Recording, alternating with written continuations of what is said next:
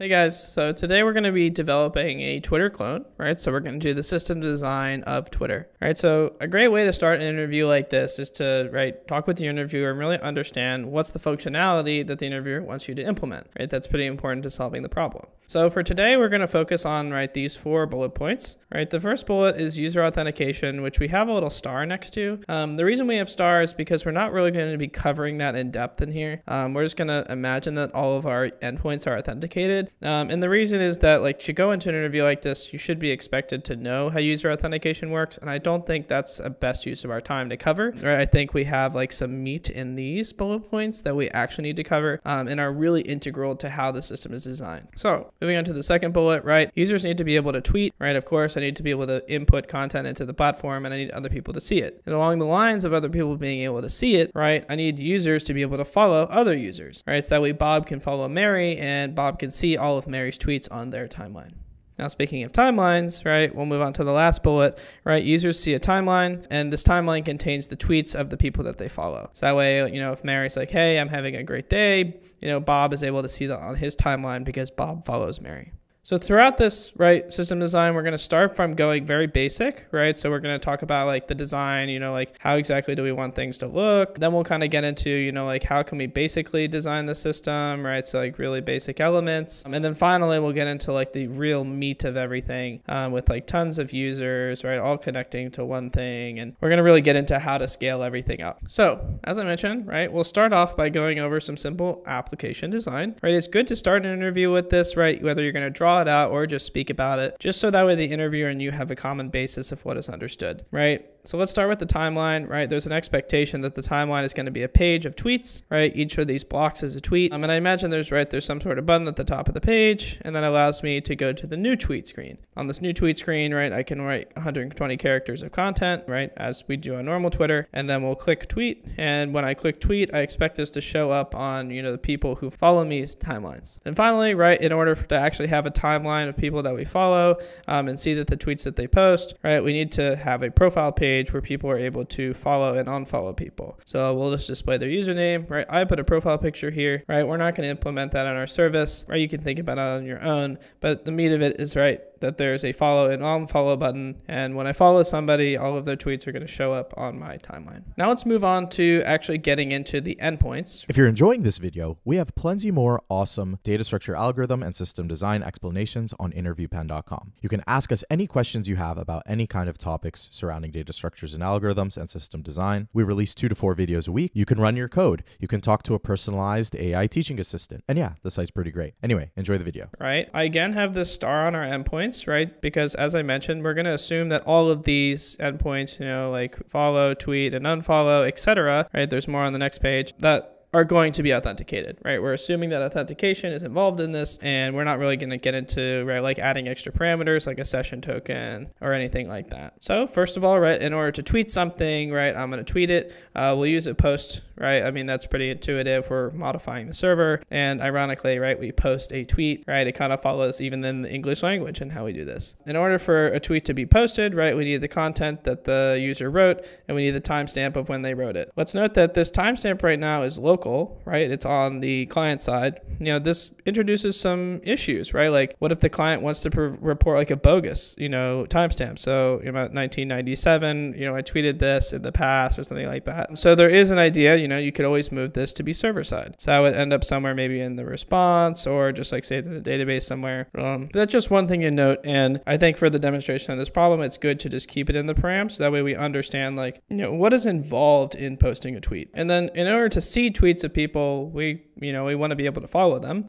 So we'll be able to follow. This is going to be a post just because we're modifying some data. We'll provide the username of the user that we want to post, and then we'll simply return whether it's successful or not.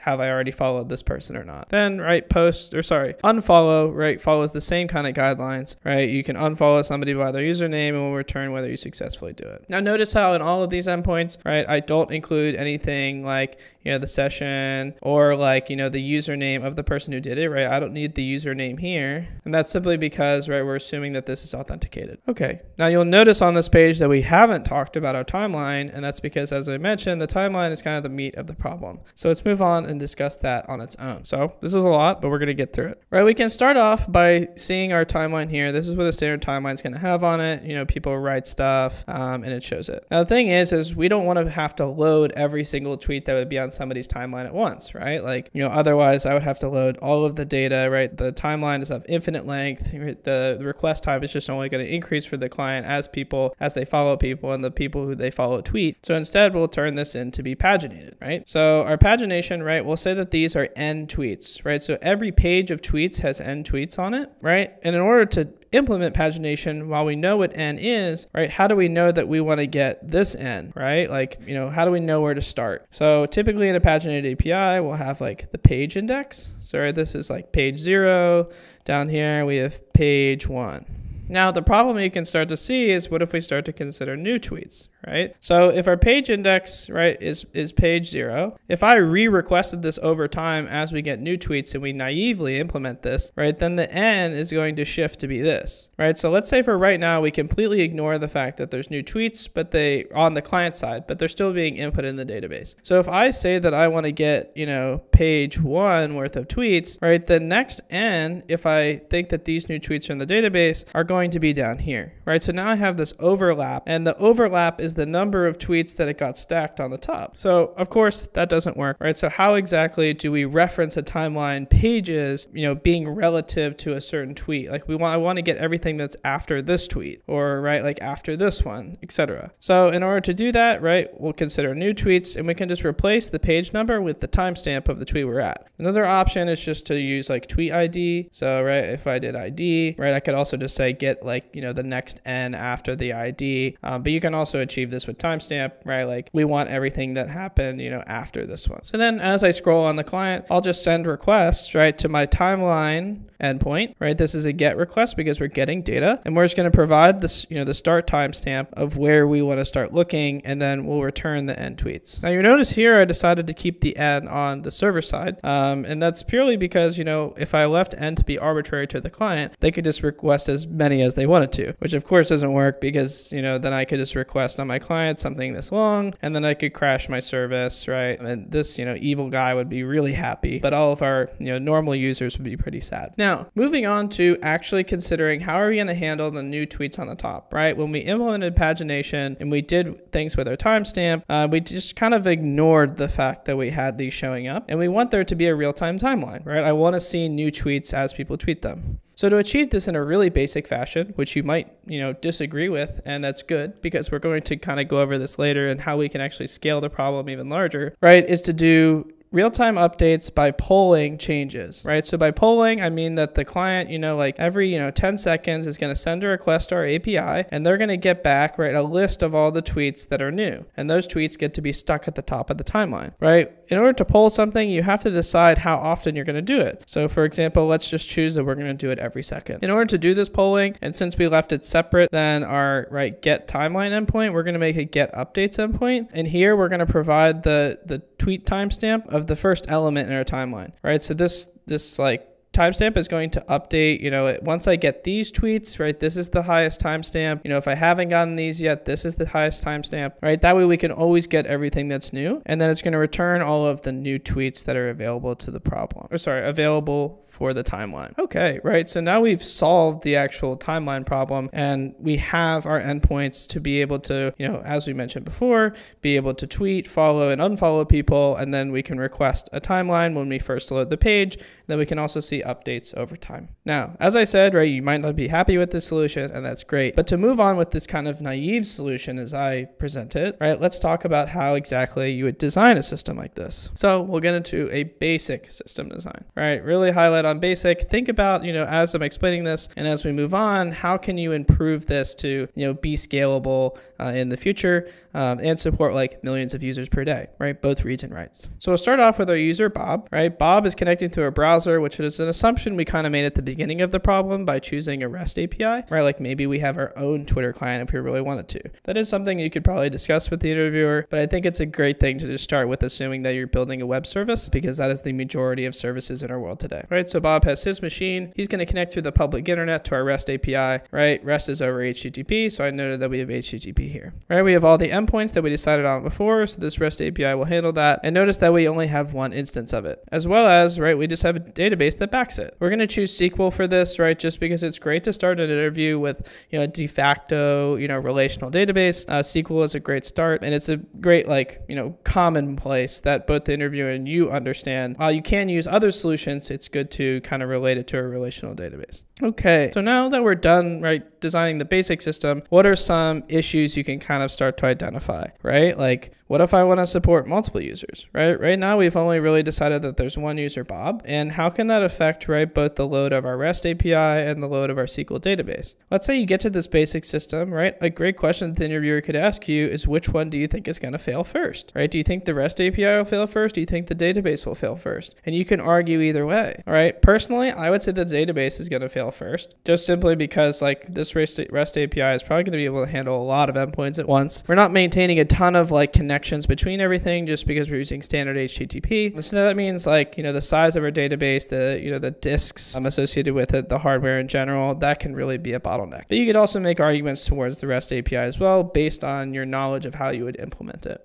Okay, so since we mentioned that we have a SQL database, let's talk a little bit about how we see the schema being designed, right? It's a commonplace in a system design interview to discuss a rough schema. It doesn't have to be a perfect implementation or anything like that, but it does give a common understanding of how the data is going to look like when it's actually stored. So we'll start off, right? I kind of have 3 different tables. We'll just go in them in order, right? Let's start off with the users table, right? We need to store the users whenever they authenticate, right? Just, you can kind of put that star from the beginning here, right? Authentication, right? Maybe this also would have their past passwords and things like that, right? So for our really, really basic example, right, all we really need to do store is the username. There might be initial data later, but username is the root of our problem. I've chosen varchar 30, right? Let's just imagine that the usernames are 30 characters max in length, but that's a decision you should discuss, right? How big do you want these to be? And that can affect storage capacity as well, right? And I've marked this to be the primary key because each username represents a unique row in this table. Now moving on to tweets, right? Or tweets is actually going to contain the content of the tweets, right? So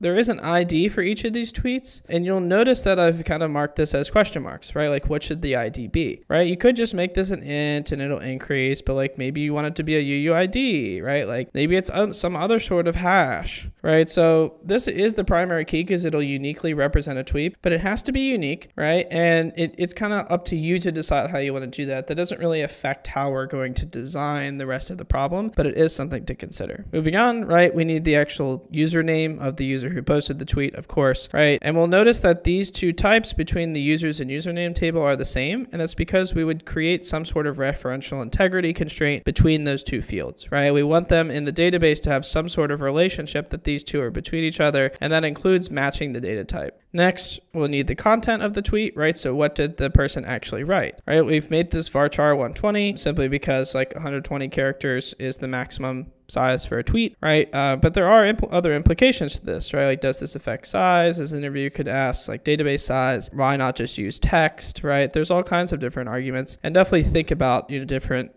problem scenarios for that. Then finally, you also need the time, right? So you need the timestamp of when exactly the tweet was created. And that's super important because we have a timeline of tweets, right? So we need to be able to order them by when they were created. If we don't have the timestamp, then how are we going to order them? You'll notice that I used the timestamp value. Some databases might not support this, right? You might have to use a string. So that would be varchar. Other databases might use time as the name. But it's good that if there is a de facto standard for a time or timestamp or date time, etc. in your database, it's good to use that type so that way when we're writing queries, it's very easy to do for example, comparisons. Then finally, right, we have the follows table, and this is representing the idea that Mary follows Bob, right? So Mary wants to see all of the tweets that Bob posts. So the username here would be Mary in that example, right? And this is varchar 30 simply because it's the same thing as up here from the users. And this would also, be some sort of reference when you would describe it in your relational database, as well as the fact that you have, right, the following, right? And following would be, in our example, it would be Bob, right? Because Mary follows Bob. So Mary is following Bob. And since this is username, we're going to match the same type, and we probably would create some sort of reference between these in our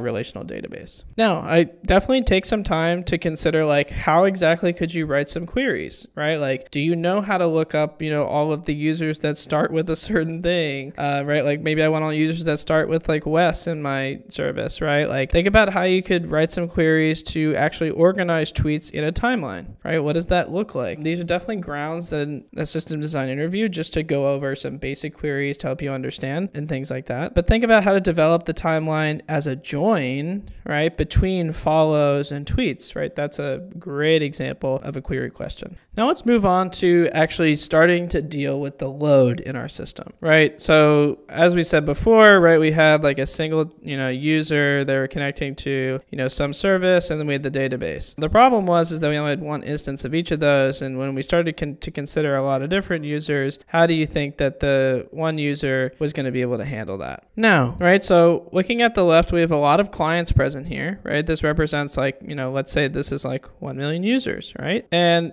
we're going to start horizontally scaling, which is what these 3 dots represent, our REST API, right? So we'll have multiple instances of it to be able to handle all of the load that exists. Now, since we have multiple instances of our REST API, right, how is a client on their browser, right? So I just navigated to google.com in my search bar. How am I going to know that I should go to this REST API or I should go to this one, right? Like, this is a level of complexity that the user shouldn't need to deal with, and we want to load balance it. So as you can imagine, right, we're going to put in a load balancer. We kind of just draw this as a large box, right? A load balancer is a distributed system in itself, right? It can have its own, all sorts of complexities. So definitely do your research. But I think a great place to start is, what layer, OSI layer, is the load balancer going to lay on? So, right, it's going to sit at layer 4. The reason I've chosen layer 4 is because that's a transport layer. So it has an idea of, that there is a packet and the packet has data in it. But all we can really do is just evenly distribute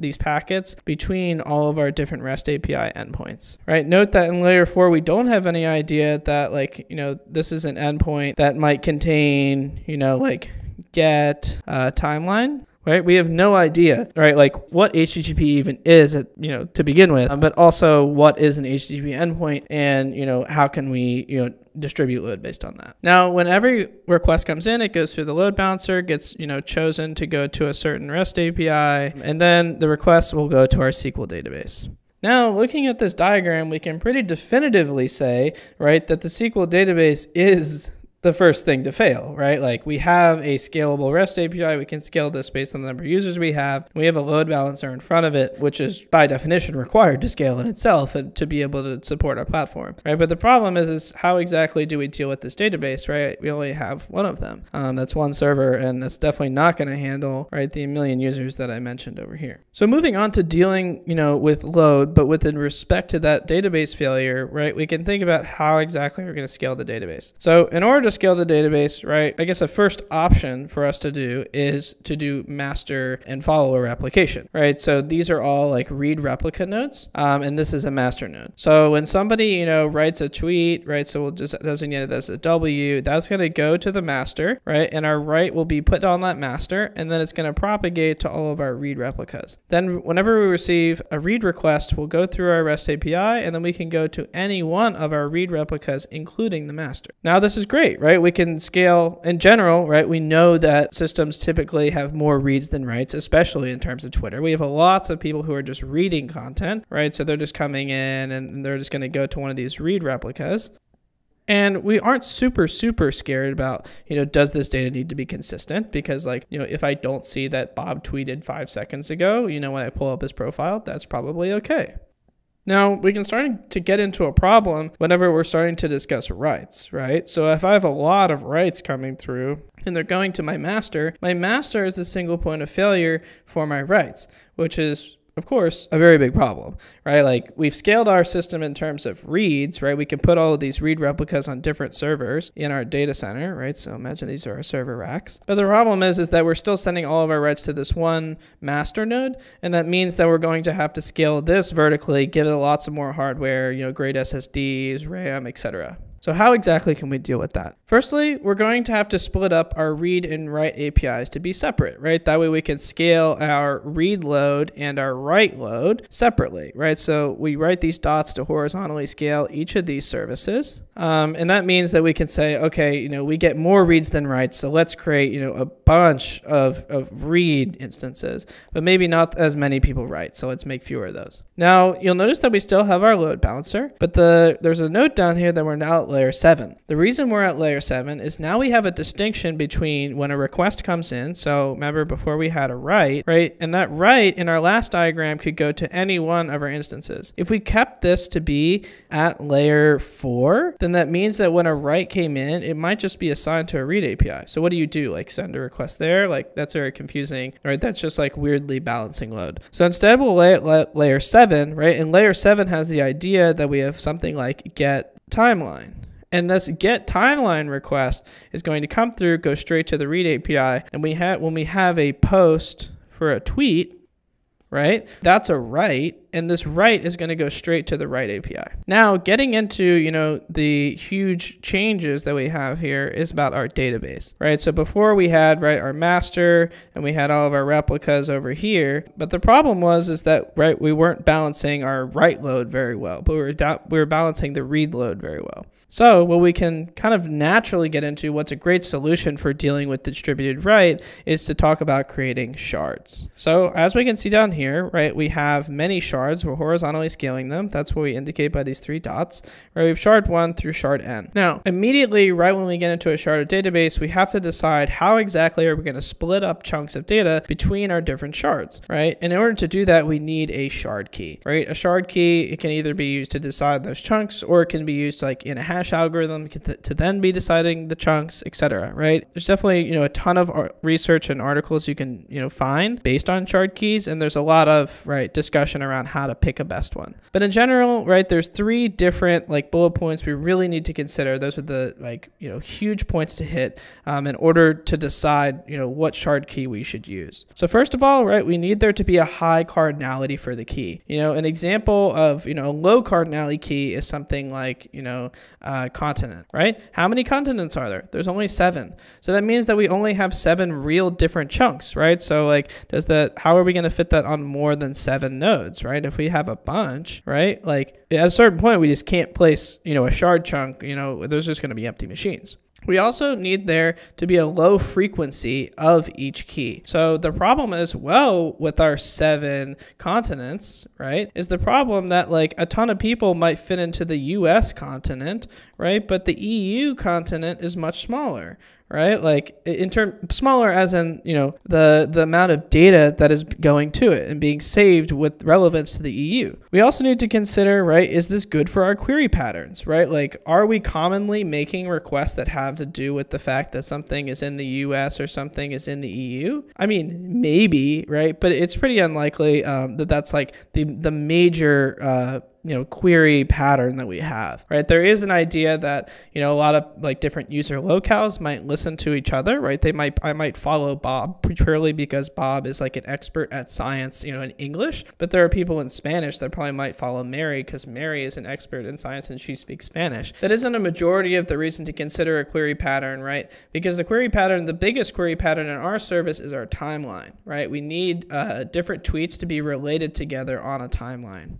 So to start suggesting some shard keys, right, a great default is to do user ID, right? But the problem with user ID is that, right, if I have something, somebody like Elon Musk, right, I'll just pay EM, right? Elon Musk might have a ton of tweets on his timeline, right? Versus me, like Wes, right? I only have 1.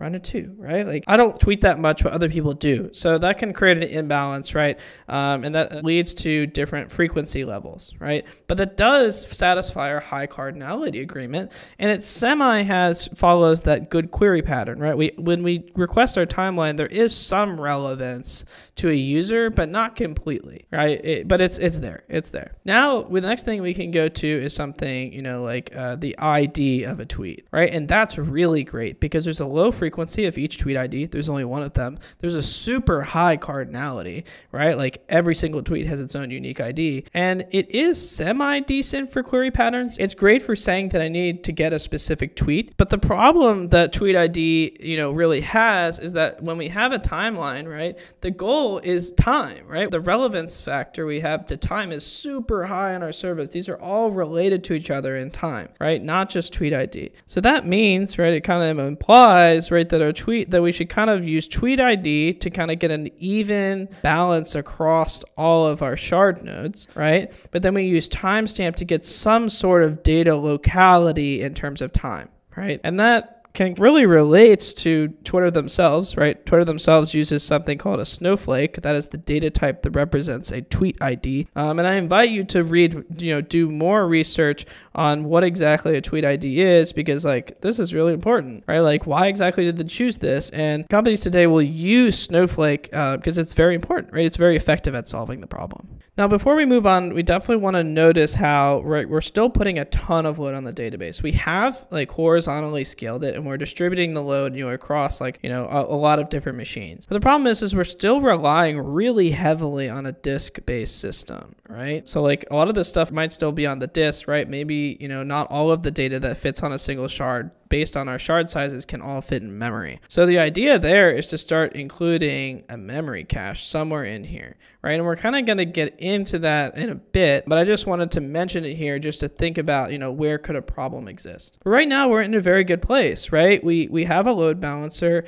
right? We're balancing our load, which we can horizontally scale to read versus write, right? That's a pretty great distinction to have, right? And we have a super scalable database, right? In the end, at this point, we have developed a solution that works. But one thing we still haven't considered is the fact that we're still doing our polling from our clients, right? So we're spending a lot on all of these 1 million users or more, right? Sending tons of requests every second, asking if there's new tweets, hitting our read API, making us scale this read API to be huge, right? The read API, if we're doing that polling based solution, is going to be orders of magnitude scaled higher than our write API. So let's get into how exactly we want to design the timeline to be able to fix that problem. So moving into a real-time timeline, right? And how exactly are we going to solve the problem of polling? Now, looking at our timeline, right, we see, right, that we just have our standard timeline, right? There's all of the tweets we saw, right? We're still doing our pagination, right? There's end tweets,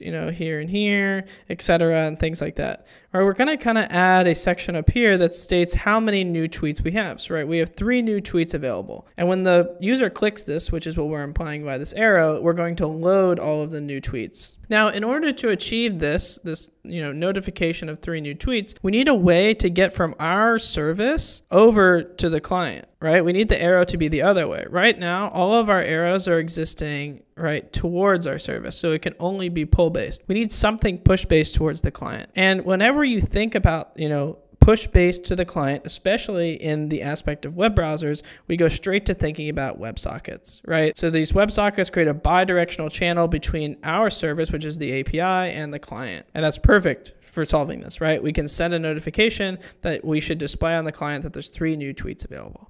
So, right, we have our read API and we have our write API. And I want to get into how exactly is the system going to work when, for example, Bob follows Mary, right? So we're going to draw Bob follows Mary.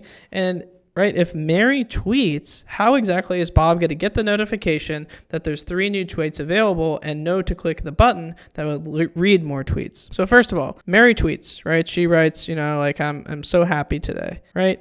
And her tweet is going to go into the write API, right? And since we kind of spoke about our memory cache last time, right? We hadn't written it in our diagram yet. We're sticking it in here, right? So we have our memory cache between the database and the read and write APIs. Now, that's super important because no longer are we super dependent on disk, right? We have everything in memory. We know from our experience that memory is really, really fast. So when Mary produces this tweet, right, it goes into our write API, and then we're going to write this, into our memory cache, and in turn, that's going to go to the database. Now, let's look a little bit at how, right, our memory cache is going to look like internally, right? So a great way to solve this, right, is that Bob has a list of tweets that exist in this memory cache. And we need to fix the size of, this list of tweets, because if we don't, we're spending an infinite amount of memory storing an infinitely long timeline for Bob, right? Is that really necessary? Probably not. So we'll just limit this to, for example, 100 tweets. And every single time, right, we fill up the tweet list, right, like we'll just keep popping off elements on the end when it becomes too big. Now you'll notice that I've also written down that we're going to evict after 5 days. That's important because, this memory cache also grows to infinite size, which it will regardless based on how our users,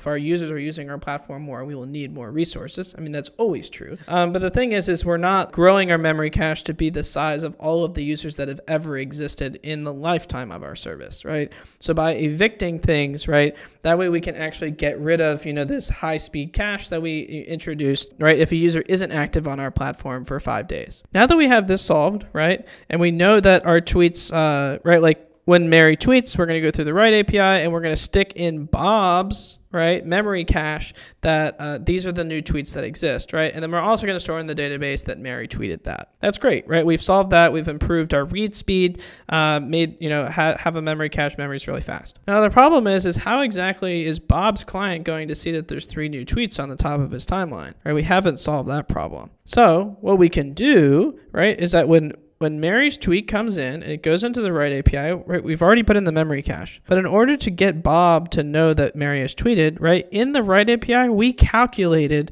all of the followers that Mary has and updated all of the memory cache of her followers with her tweet. Now that's like in general called a fan out, right? We fanned out like Mary's tweet to all of her followers. Now in order for that fan out to actually notify the person on the timeline, right, we can use a message queue like Kafka, right? Kafka is a great example of a real world usage of a message queue. It's highly scalable, right? And we can produce messages, right, having topics. Right, we're using the Kafka terminology here, so I want to keep it, consistent by saying, our topic would be like, Bob. Right? And so since we've created this WebSocket, right, our read API has this connection between Bob and the read API constantly sitting there. So each read API instance that handles a WebSocket can listen for updates, right, that include Bob's name. So the write API would emit something, including Bob, right? It would go through, right, Kafka, right? There's some pipe in here, right, for our specific topic. And then Bob is going to be, consumed by the read API. And then the read API can notify Bob, through a push-based system that there is a new tweet available for him to read. Then when Bob clicks the new tweets option, right, he'll send a request to the read API. The read API is going to go to the memory cache and it's going to figure out that Mary's tweet is at the beginning of Bob's memory cache list. So we've pretty effectively solved, how exactly are we going to achieve a real-time timeline? How are we going to notify people that there are updates, and how are we going to scale this over time, right? Like Kafka is highly distributed, highly scalable. We solved the database before. Memory cache in general, right, we can horizontally scale this. Let's remember that a memory cache is, right, a distributed system in itself, so we need to take that into consideration and know memory caches really well if we're going to introduce them into the diagram. But in general, we've built a great system, right, for these tweets to fan out to all of the users that are using our service. Now that we've solved the meat of the problem, which is the timeline, right, we can move on to finally completing our diagram, right, including everything that we decided on the timeline, how we scale the database, the read and write APIs, right, our layer 7 load balancer, right? So we have our layer 7 load balancer, right? Layer 7 is not noted, but it inherently needs to be layer 7 because we have a read and write API. You'll notice that the read API has bidirectional arrows now between the load balancer and the read API. And that's because, right, the WebSocket exists, whether it's in the read API or in the load balancer. The read API, right, the way we've designed it is that it consumes from Kafka, and at some point it has to notify the load balancer to send something on the WebSocket. And these WebSocket connections are typically going to be maintained between the client and the load balancer, right? Think that as we include WebSockets, that's not, right, an easy and cheap decision, right? There are implications in that. It is a question that, right, you should be prepared to answer, right? Our load balancer now has to handle state, right, of like clients having a persistent connection and things like that, and somehow communicating with our read API in a push-based manner. With that complexity aside though, right, we've introduced these bidirectional arrows to represent that push-pull relationship between the two. And we notice that, let's say this is Mary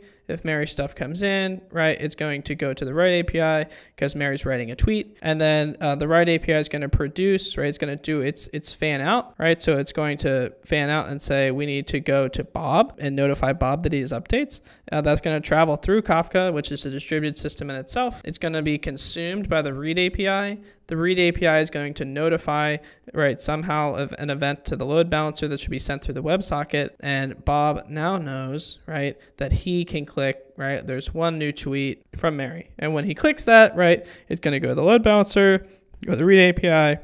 It's going to go down and hit our memory cache.